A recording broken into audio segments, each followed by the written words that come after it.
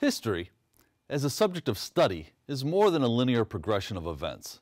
It's ideas, currents of thought, institutions of learning, social movements, moral awakenings, and more. In a brief new book, today's guest traces the history of ideas that shaped the United States from its beginning. She's Jennifer Ratner-Rosenhagen, this week on Story in the Public Square.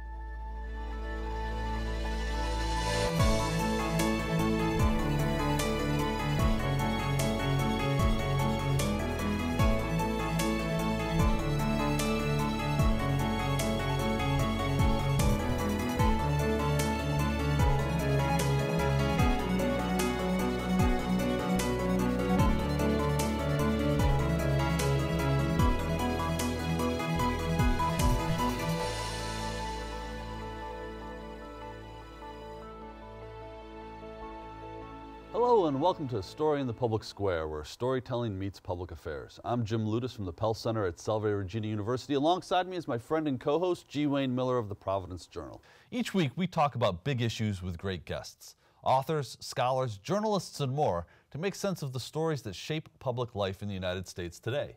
To help us this week, we're joined by Dr. Jennifer Ratner-Rosenhagen, the Merle, Curti, and Vilas Borghese Distinguished Achievement Professor of History at the University of Wisconsin-Madison. She's also the author of an important new book, The Ideas That Made America. Jennifer, thank you so much for being with us. Thanks for having me. It's a great pleasure to be here. We want to talk about your book, but I think almost more foundationally, I want to ask you, what is intellectual history? You had to ask me that question. Intellectual history is a way of studying history, but instead of studying the big politicians or the big political events or wars, not that those are not relevant, but it looks at the past by way of ideas and by way of people who make them or are moved by them. So it's fundamentally a historical enterprise, but it's really interested in looking at things like intellectual movements or certain key ideas or even key texts, famous thinkers. But it can also have more humble aspirations, which is to look at how average Americans simply understood themselves and understood their America. What, of all the history that you could study, what drew you to this as a field? Well, it was the ideas. So I was a 19-year-old undergrad who sort of backed my way into an intellectual history course. Really almost by accident. It was probably just that it fit into my schedule. You know, like who knows? And I'd never even heard of such a thing, intellectual history. But what I was introduced to were literary critics, philosophers, scientists, artists. And those ideas, those figures were windows onto a particular moment. And in that case, it was an American intellectual history class. Those were windows onto the American past. So I learned about the Progressive Era. I learned about the Harlem Renaissance. I learned about the New Deal. But it wasn't necessarily by way of the big political structures or the economic context, but by way of the ideas that were either expressive of certain commitments of the time or ideas that went on to be influential in shaping the course of American history. And it was, I use the word feral, like, you know, like I took the course and it's like I became intellectually feral because, in a good way, I think, I hope, because it was so intoxicating to come into contact with people who I had no idea who they were, or I had heard the names, right? But it was just a name. I didn't have any concept. And it was like, I mean, for my 19-year-old self and now for my much older self, the idea that you could have a conversation across time and space with these people was just so powerful for me and so moving that... Well, if you had not been a historian, what do you think? Were you already a history major when you took that course? Or how, no, this was life-changing. Yeah, it was life-changing. I wish I could say that some of my students would say the same thing and in a positive way. I'm not so sure, but I'm working on it. Yeah, it was life-altering feels more. I mean, it was seismic because I had even no sense of myself as an intellectual either. I mean, that was not, it would never have been a term of self-description. I still use it tentatively now, you know, at risk of embarrassing myself or other professional thinkers. But it was really intoxicating to come into contact with some of these works, some great, some not so great. but it was like a portal into someone else's mind. And in some cases, they would say something that was so utterly offensive to me, but then it helped me thrash out what I thought, you know? And sometimes it articulated something in me, but as yet not articulated. And I was so grateful for that contact. So, I mean, I tell this story, but to talk about stories in the public, I mean, this one is very, very true. That because of the course, in those days we had card catalogs. I remember, I mean, as if it's yesterday, running down to our library at the university that I was at and looking up American intellectual history. And the call number was E169.1, still is. And then, you know, looking through those cards and then running down to the stacks, to that section, and just setting up residence there, more or less for the last 3 decades. So. I mean, that's a profound experience. Have you ever had an epiphany or an apocalypse or whatever the word is? Apocalypse? Yeah. That's not the right word. But you know what I'm saying? A moment like that. I mean, this was truly a defining moment. Yeah. This doesn't happen to everyone all the time, and sometimes never happens. And I'm so grateful for it. I mean, have you ever had anything like that? Yeah, I mean, I think I'm sure my husband would like me to say, you know, when I met him. My daughter and son would say when I gave birth to them. So, so I'm sure there's a lot of them in there. But I mean, in terms of those moment of self-reckoning, or I would say probably a couple of other times along my intellectual path as I discovered an idea that I wanted to pursue, or an idea that was kind of rattling around but not yet sorted out, like something clicks into place. That can be very, very powerful and energizing. But in terms of, you know, kind of life course, that's it. It was the encounter with American intellectual history. So in writing The Ideas That Made America, obviously there are a whole lot of ideas, hundreds, thousands, going back over our long history. How did you decide which ones to include in your book, and therefore which ones, many more, not to include? Well, particularly because it's a concise history. Yeah. This is not it's not 800 pages. Exactly. No. Yeah. So I think the idea for this actually came originally from my editor at Oxford University Press, where they can see that there is a real appetite now for these, you know, shorter volumes that give people, you know, a larger sweep of something, but can actually be done in our busy day and age.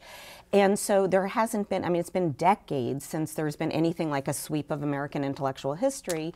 And so the vision was, it's time now. We need another one, but we also need one that fits into our world of then 2019, now 2020.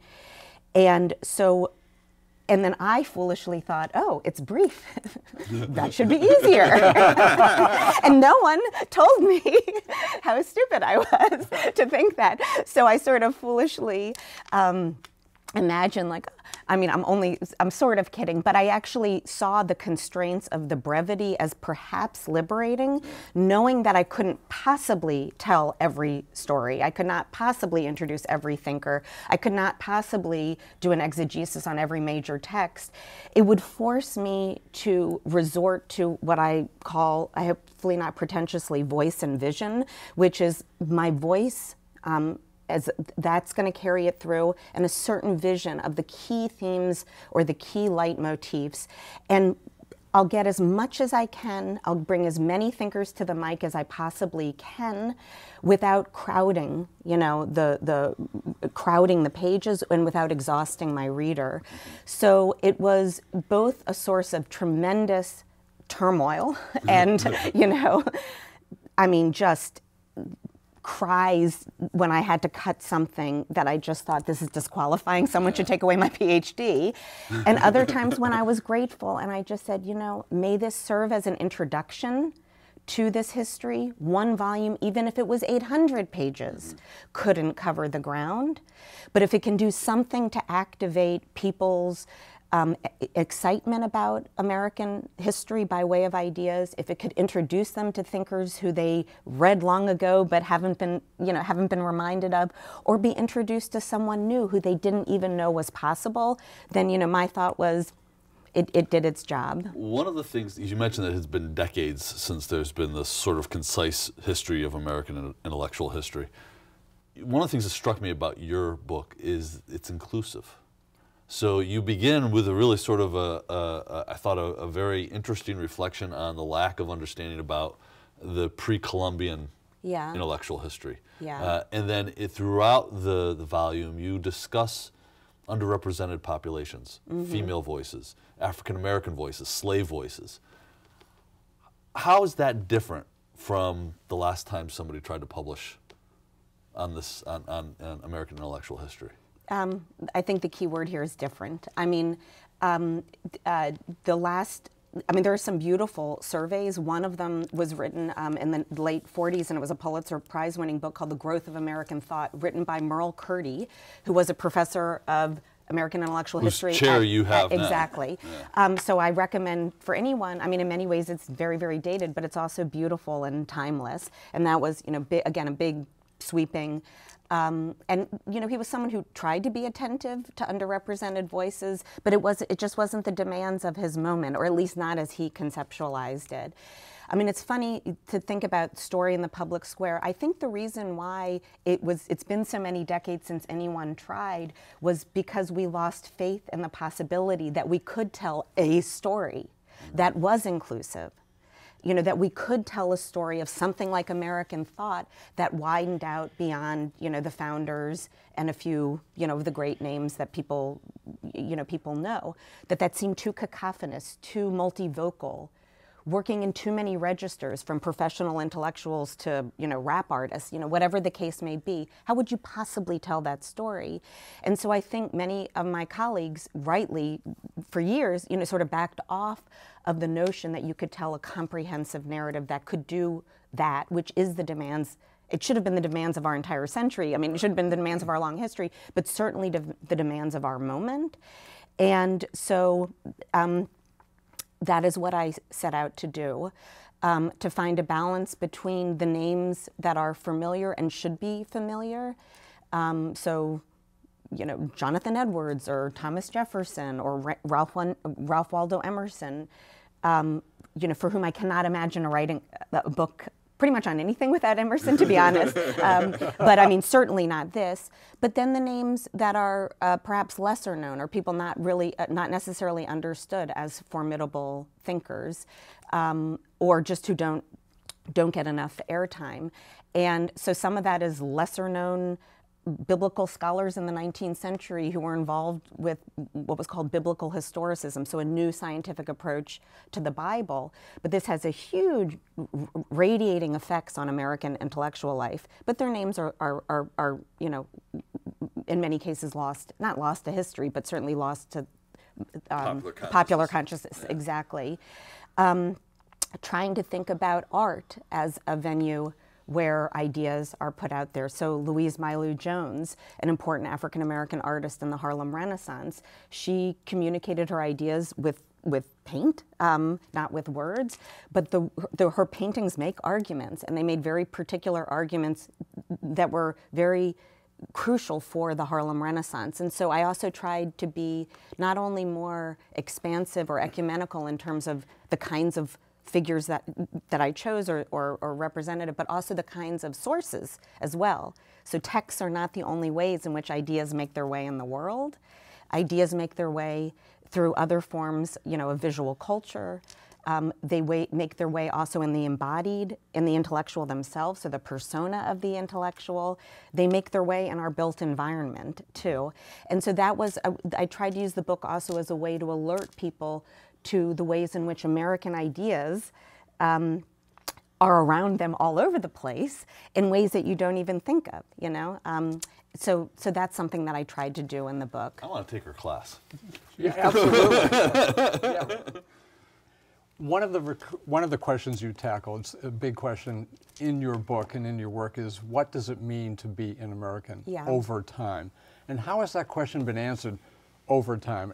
And again, we would have to take the master's level class to get that answer, but sort of succinctly, it clearly has changed by period, by community, by people. Yeah. Talk a little bit about that. Well, that's, where, Jim, your question is... That's a big question. It's a big question. What does it mean to be an American? So what's important is that is one of the key questions of American intellectual history, or in American intellectual history. In other words, if you're trying to tell the grand narrative of American thought, it is a history of people asking this very question.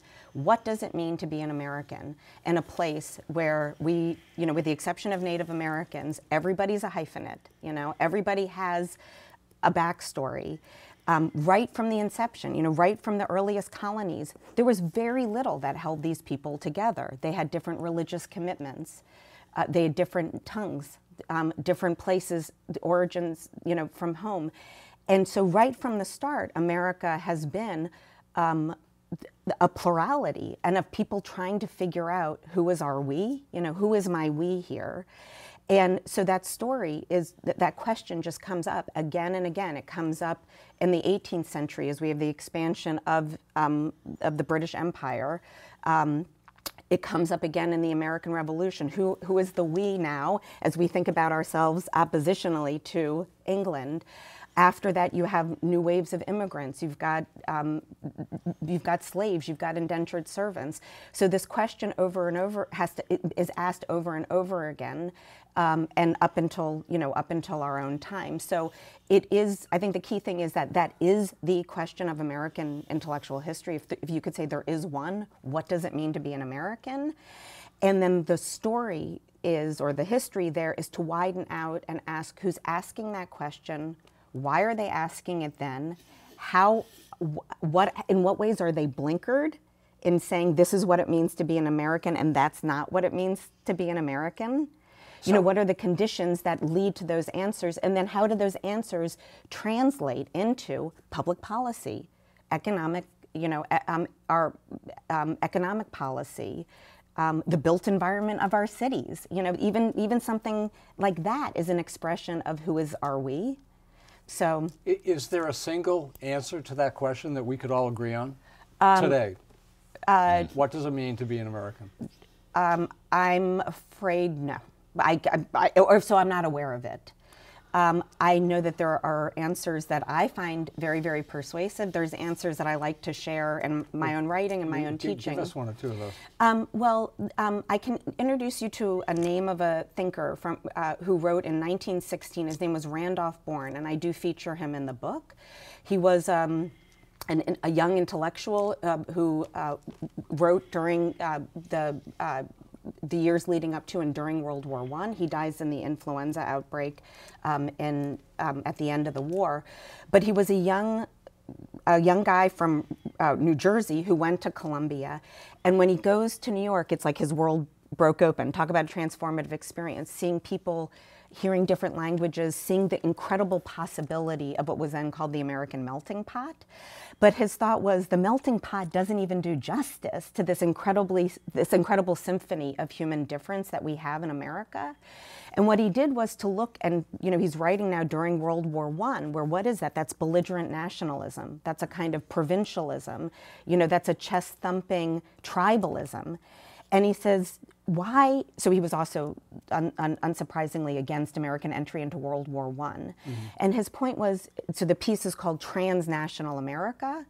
It was published in 1916. You can Google it. It's online, and it's a beautiful, if you will, argument, but also love letter to American pluralism. That what it means to be an American is to be a hyphenate. To recognize that nobody has any claims to being an authentic American unless, of course, you're indigenous. He makes this argument already in 1916. Yeah. And that in his language is that it bespeaks a poverty of imagination to not see this as what recommends America, what makes America great, what makes America exceptional. And so that's a piece, I think, that tries to get on our radar screens, and come trippingly to the tongue about how we might conceive what it means to be an America. This could be required reading for well, I will 2020. say when I've been lucky enough to get some wonderful letters from readers of the book, and invariably they identify Bourne as someone who they never had heard of before. Yeah. And again, he was kind of an intellectual rock star in his day, but history's funny that way. He just kind of drops off the radar screen. He becomes important in the 1960s again as young radical intellectuals are trying to find their foremothers and forefathers, and Bourne kind of has a renaissance then. So, you know, he's not unknown to certainly not to scholars or political commentators, but he certainly doesn't have that wider reach. But this text should be a foundational text, I think. Absolutely. So I'm a big fan of that answer. You know, so there is a maybe a zeitgeist. There's a spirit of our times right now that, for the first time in my adult life, there are people who are voicing skepticism about the endurability of the American Republic. Mm-hmm. Is that, are there antecedents for that in our 240-year history as a republic? Sure. Oh, sure. So sometimes it's a rhetorical move. I mean, that's the perhaps fun but also challenging part of intellectual history, is trying to discern and parse when that's a rhetorical move, mm-hmm. right? And when it's earnest, but maybe wrong-headed, mm-hmm. and when they might have, you know, maybe they were right. So, for example, in the 1930s, of course, this is something that many commentators from the right and the left are saying. I mean, this doesn't track politically, but the kind of crisis of our republic amidst the specter of totalitarianism from fascism and Nazism in Europe. And some worried that FDR's New Deal was a sign that it was coming here, that it could happen here. Other, I know, exactly. Yeah. Other Sinclair Lewis. Sinclair Lewis, yeah. That's okay. And some thought, no, that was going to be the way of saving democracy, from that sort. But yeah, that was a move that was made then, and I think not unreasonably so, because history could have gone another way, mm-hmm. right? So yeah, the crisis of the Republic. I mean, the Civil War. I mean, that's another one, and that was real, and they were right, and it was. And I'll leave it to another historian who you invite on to say why the North won the Civil War and how things worked out afterwards. But yeah, I mean, there have been many episodes in the past. Sometimes, again, not thinking maybe it's rhetorical or it was strongly felt by that person, but probably not paired out by reality. Mm-hmm. But I think we are in a moment, like, I'm not saying that we're heading into a civil war, but I think we're in a moment where it's more than rhetorical, mm-hmm. that it's an informed lament, or an informed critique, an informed cry for help. So, yeah, that's sobering. So the impact of science on American history, thought, culture, and of course intellectual ideas has been profound. Mm-hmm. And this is among your work too. Talk a little bit about that, and perhaps maybe starting with Darwin. Yeah. We see echoes even today of Darwin and the theory of evolution, and certainly historically there's been famous trial, and talk about the impact of science. Okay. Well, so I'll focus on Darwin. And yeah. What I love about Darwin is that is something that my students know, or at least they know of. Everyone has this idea, 1859, origin of species comes and America breaks into two. You've got religion, pious people committed to the religious faith on one hand, and the atheists, or what then was becoming a fashionable term, agnosticism, agnostics.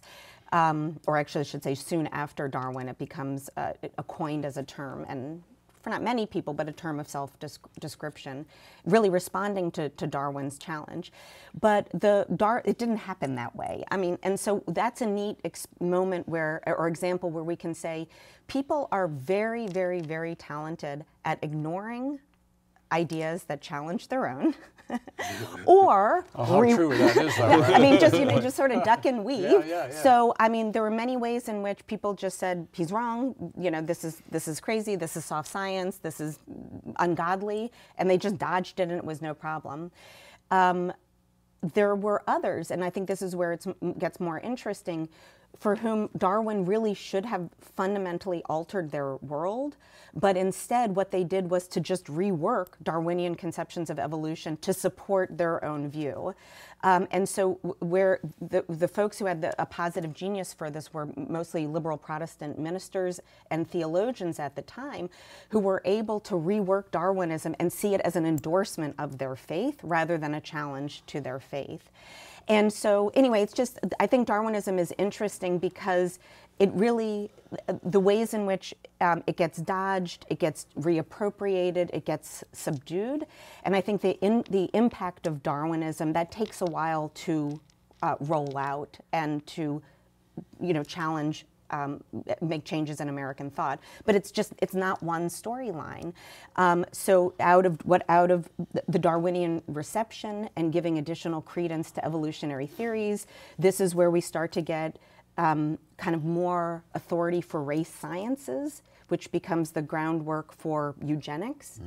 So, there's a path in which science, I don't even know if I need the scare quotes, authoritative science can be used for very regressive means, or science can be deployed in political ways that maybe is in consonant with with its own, commitments. Of course, this is not unique to America. No. This is not the human experience. Exactly. Over history and across the planet. But there's a path from Darwinism to progressivism, which basically says, well, Darwin shows that it's an ever-changing, ever-becoming universe. And so it means the democracy we have right now isn't fixed and final. The social relationships we have right now aren't fixed and final. What seem like intractable problems with our industrial capitalism. Think about Jacob Riis and the pictures, from the late 19th century of tenement houses. This chasm between the have and have-nots, we now know from evolutionary theory it doesn't have to be like this. We're in an ever-dynamic universe.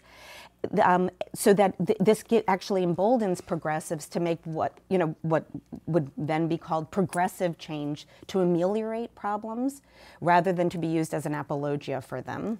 Jennifer, that's a hugely important topic, but we're out of time. So thank you so much for being with us. She's Jennifer Ratner-Rosenhagen. The book is The Ideas That Made America. You want to check it out. That's all the time we have this week, but if you want to know more about Story in the Public Square, you can find us on Facebook and Twitter or visit pellcenter.org. For G. Wayne Miller, I'm Jim Ludas, asking you to join us again next time for more Story in the Public Square.